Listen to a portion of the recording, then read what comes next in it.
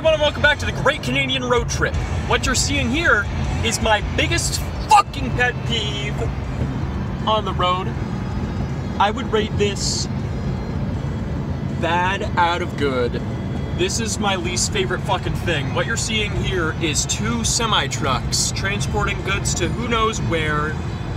But what really matters is the one on the right is going 105 kilometers an hour. The one on the left is going 105.5 kilometers an hour, and that guy is trying to pass the other one. We've been behind these two boyos for about 5 years.